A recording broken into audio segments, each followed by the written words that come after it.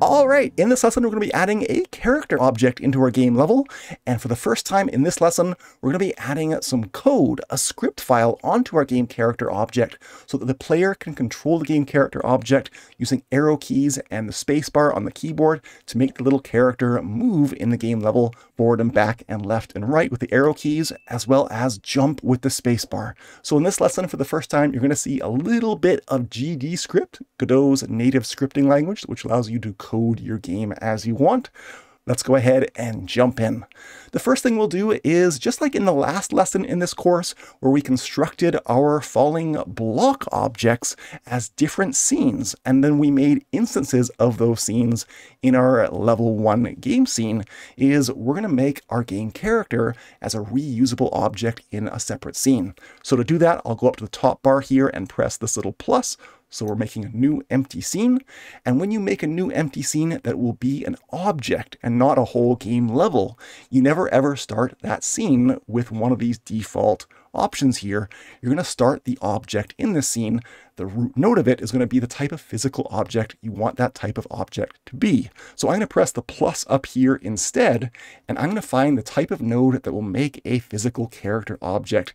That type of object is under node 3D, which is pretty common because we're making a 3D game, and it is under collision object, this branch here, and under the branch called physics body 3D, we're going to find the type of physics object that you can use to code movement on, and that is called a character body 3D. So if you want to search for this up top, you can just type in CHAR for char, and you'll find it. It's the red one, not the blue one, character body 2D. I'll go ahead and double click on that, and that should be the first node that we've added into this scene tree, making the root node. This is my character, but of course we can't see it yet until we add another child node, a mesh instance 3D. So I'm going to select this root node, I'm going to press the plus to add a new node, and I'm going to use one of my recent nodes here called mesh instance 3D, which we used a few times for the floor as well as for the falling blocks. In the last lesson in this course, we used this mesh instance 3D a few times. You can of course search for it, but here it is, mesh instance 3D. I'll go ahead and double click. When I've added a mesh instance, it does not look like anything, of course, until I select it and go over to the inspector where I can give it a new mesh resource. Of course, I can click on this little arrow here and choose the type of shape that I want this character to be. For now, we're just going to make this character a cube, because a cube is easy to tell which direction it's facing, if it's turning or not. If we use something like a cylinder, well, you can't really tell if a cylinder is spinning or turning and looking left and right. So a cube is good for now. I'll select a box mesh, just like that. There is the character's mesh. It's simple. If we want to see it with lighting, we can turn on our environment and our simulated temporary lighting, just like that. We need to make sure that this warning goes away. So if I click on the warning, it says this node has no shape, so it can't collide or interact with other objects. Consider adding a collision shape 3D or collision polygon 3D as a child to define its shape. What it's telling us to do, of course, is to select the node again and give it another child besides the mesh. The mesh is, again, not enough to give this physical object boundaries or a collision force field, if you will. You need to select the character body 3D and add to it a collision shape 3D. You can, of course, search for it or use it from your recents if you have it listed down here. I'm going to go ahead and just double click on it in my recents to add it into my node tree here. It should be a direct child of your character body 3D, not a child of the mesh like that. That's wrong. So I'll drag it onto the character body 3D to reparent it to the character body 3D. Just like that.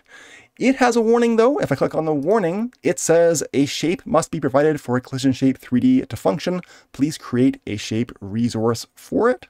What it's telling me is that I have to select that collision shape and actually tell it what shape the force field should be. So I'll go over to the shape property with the collision shape selected, and I'll give the collision shape 3D a shape resource. I'm going to use that same box shape, which will match the exact same size as the default cube size.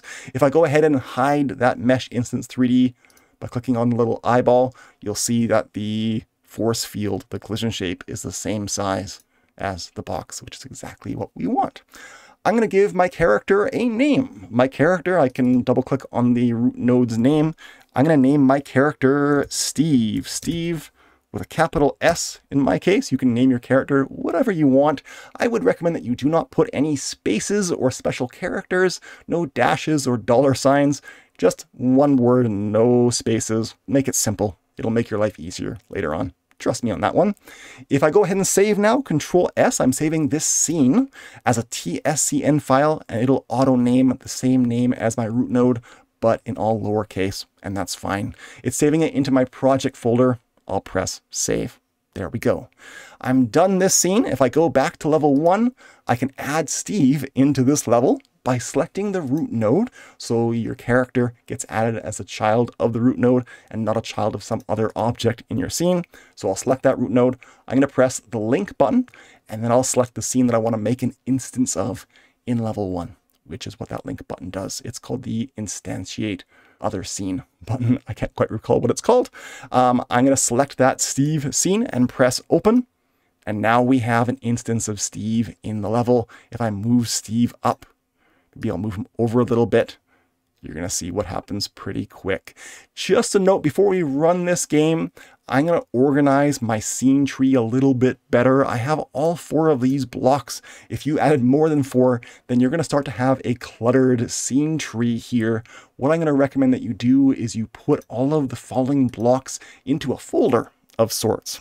If I select the root node of my scene, this root node is called a node 3D. That's the type of node that it is. And a node 3D is essentially just a container for 3D objects in your world. Well, it turns out you can use these just like a folder, which you can then collapse just like that. What we'll do here is if I select level 1 and press plus, I'm going to add another node 3D. I'll just search for it up at the top, node, and then I'll select node 3D and double click. I'm going to name this node blocks, and I'll press enter. And what I can do is select all of these blocks. So I'll hold shift after I select the first one and select the last one with shift held down on my keyboard. And then I can drag all 4 blocks over top of this blocks folder and let go. And now we have a new little branch of this overall scene tree, and I can collapse blocks and expand it to see them all. Okay, that's a little trick to keep your node scene tree organized. You can also drag items around. So if I want Steve to be on the bottom, I can just drag him right below, not onto the folder, but just below it. There we go. What happens if I save and run this? I will press Control S to save. I will make sure my level 1 scene tab is the active tab with the blue line. That makes sure that when you press the play scene button, it actually plays this scene. And now you can see I have my little Steve character in my game level. It's off to the side, so the blocks did not fall on him. That's a good thing. But I'm pressing the arrow keys and the space bar on my keyboard and nothing is happening. Why not? Because in order for you to add interactivity into your game, you need to add some code. You need to program your game. How do you do that? Well, if I go back to my Steve character, there's a little button right here. I don't want you to press it quite yet, but this button adds a script, a code file where you can do programming in GDScript, which you can add to any object in your game. Now, we could add a script file with code onto this Steve. However, this is just one instance of Steve in this level. What I should do instead is, and this is a good habit, is go over to my original Steve scene. If you don't have that open, you can simply click on the little clapboard scene icon next to Steve to open it up again. And we're going to select the root node of Steve in his own scene. And I'm going to now press the add script button by clicking on it just like that. Okay, this little pop-up will appear. It says attach node script. This is going to make a new code file called steve.gd. The language is GDScript. That's good. That's what we'll be using in this course. This code file is going to be able to inherit the functionality of what Godot has built in to all character body physics objects. Character body physics objects, like Steve, have certain methods and variables that you can use to make them move and behave like you want. Trust me, you don't want to change this default line. It's great. Make sure it is that. If you don't have that, you clicked on the wrong thing before you pressed add script.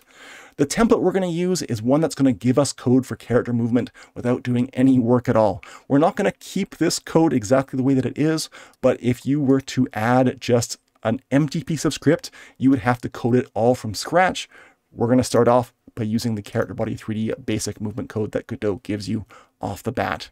We're not going to change anything here. In fact, we're just going to press create. When we do that, Godot makes a script file and attaches it to that root node of Steve. You can see right here, there is a little script icon, and you can also see that we've jumped from our 3D workspace over now for the first time into our script workspace. If you're here, don't worry, you can always get back to 3D mode just like that. If you want to see your script, you can click on Steve's little script icon or simply head yourself back over to the script workspace by clicking the button up at the top. This code file has many lines of code. We're talking about 31 lines of code, including spaces. Now, if you've never seen any code before, this is going to be very overwhelming and you're going to have no idea what's happening. That's okay. Over the next 2 or 3 lessons in this course, we're going to cover the essentials of what you need to know about programming in GDScript to be specific, and then we'll start customizing this code and making it exactly what we want to be for the behavior of our Steve character that we want. For now, all we have to do is save. I'm going to press Control S to save Steve's scene. If I go back to the 3D workspace, we now have that script file on this Steve, which now means that on level 1, Steve also has the code file, because when you edit in any way the original scene, all the instances of that type of object, of that scene, will get that same change. So now our game character in our level has that script file. If I select my level 1 scene tab to make it active and I press the play scene button, well, hey, you'll notice that Steve fell and landed on the ground. And if I press the up arrow key, you can see that Steve moves forward.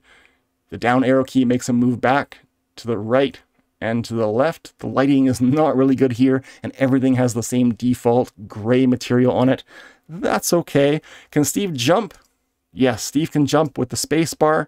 Now, if your camera is not pointed in the correct direction, in other words, I have my camera here pointing towards the negative z-axis direction, because if I look up here at my little axes gizmo, you can see that the little z, which points in the positive direction, is pointing to the right, and then the blue orb, the little ball here, without a z, is pointing to the left. That's the negative z direction. You can see my little camera is pointing in that same negative z direction.